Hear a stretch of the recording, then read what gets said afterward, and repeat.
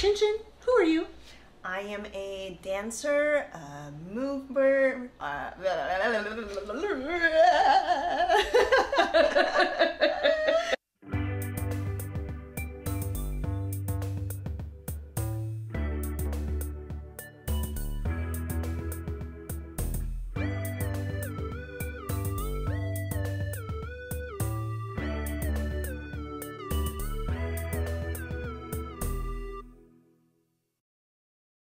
Hello! Welcome to Write for the Stage. My name is Nicole and I am a playwright. That means I like to write and I like to tell stories too. I'll bet some of you watching this video also like stories. Well, I hope you do, because today I'm here to teach you how to tell your own stories. This video is called Telling a Story with Your Body.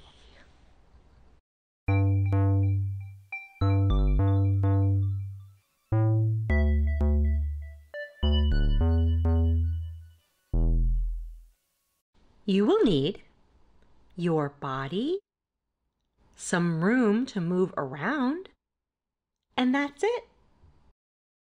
I'm so excited to have a special guest with us today. This is Chinchin. Hi, this is Chinchin. Chinchin, who are you? I am a dancer, a mover, a martial art artist, or you can just call a person that does different kind of dance a movement artist. That's who I am. So Chinchin is the perfect person to help us learn how to tell stories with our bodies because she uses her body to make art. Thank you so much for coming to help me. Yeah. So are you ready to get started? I'm ready. Are you ready? I'm ready. Are you guys ready? Are you ready? Okay, let's get started. Let's get started.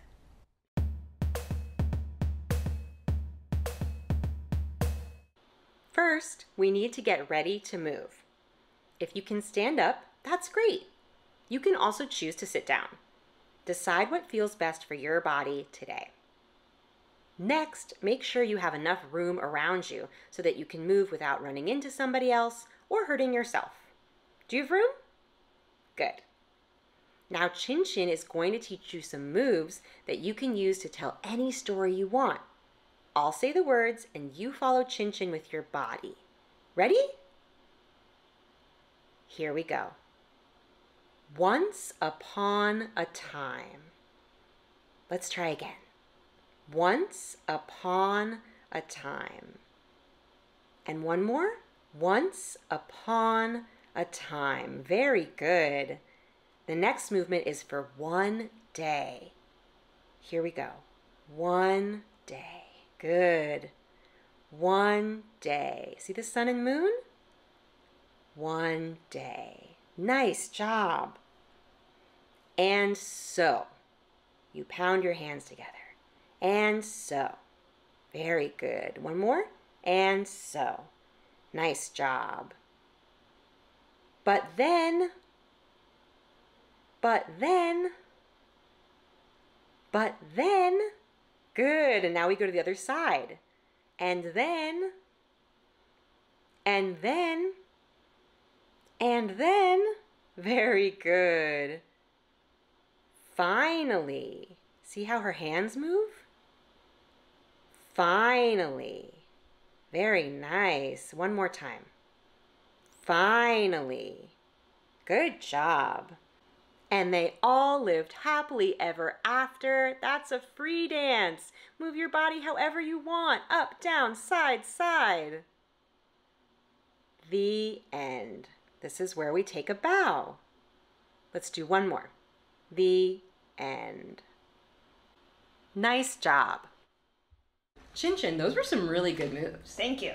Now it's time for our first story. So, I will say the words of the story, and you all follow along with Chinchin moving your body. Are you ready, Chinchin? Yes. Are you guys ready? Okay, let's get started.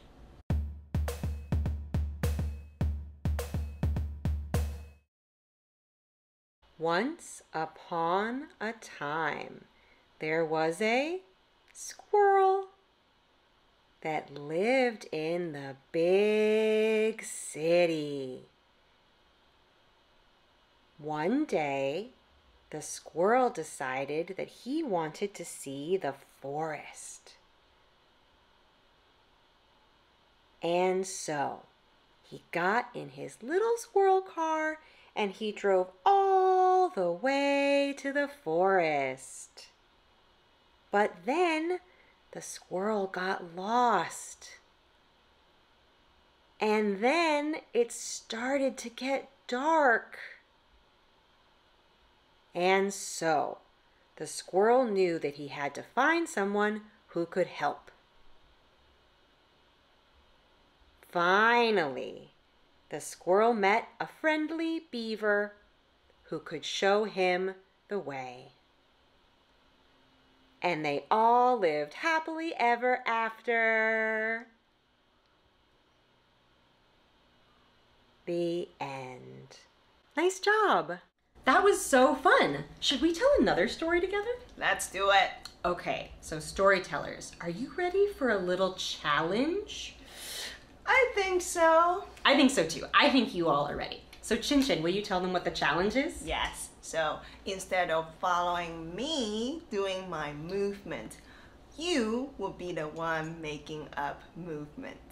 So I will still guide you with my words, but you'll only see Chinchin for part of the time, so you can make up your own movements. I can't wait to see what you make up. Me neither. Okay, let's get started.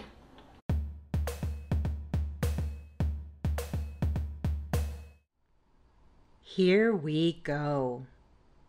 Once upon a time, there was a girl. How can you use your body to show the girl in the story? Is this girl a very tall girl? Or maybe she's a very short girl?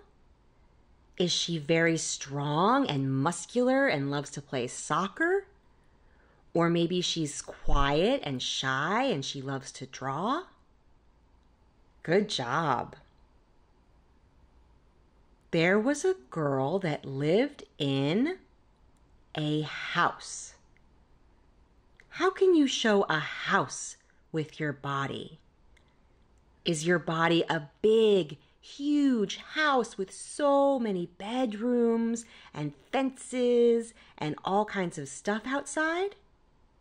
Or maybe your body is a cozy little cottage in the woods with only a few rooms and a nice warm fire. Very good. One day, the girl's parents brought home a little baby. Aww. How can you show a little baby using your body?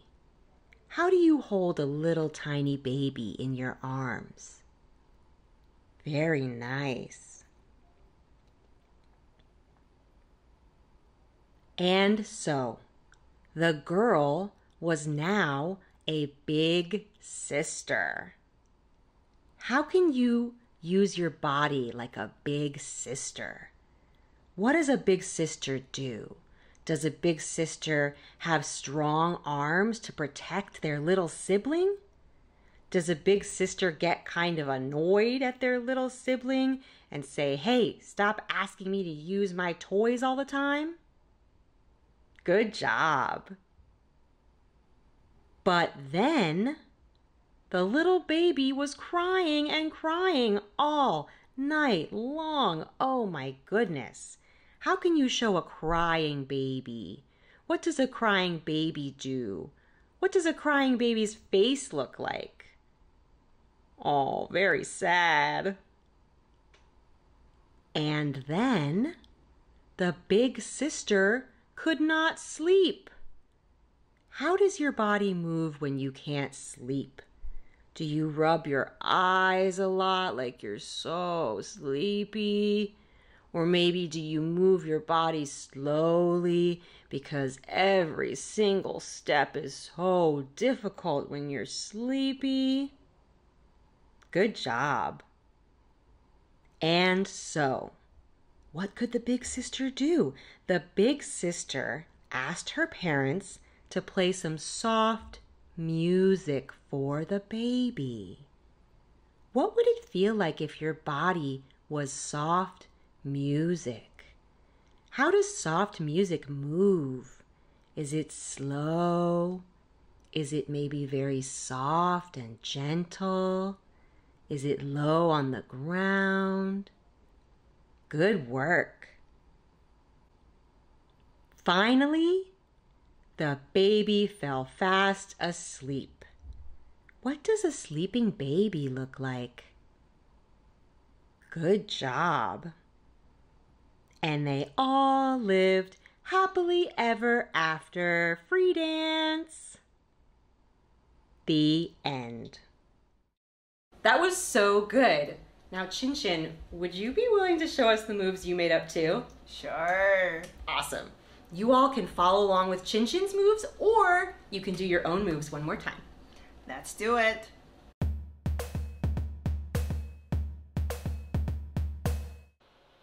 Once upon a time, there was a girl that lived in a house. One day, the girl's parents brought home a little baby. And so, the girl was now a big sister. But then, the little baby was crying and crying all night long.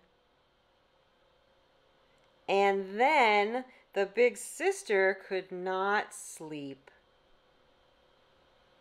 And so the big sister asked her parents to play some soft music for the baby.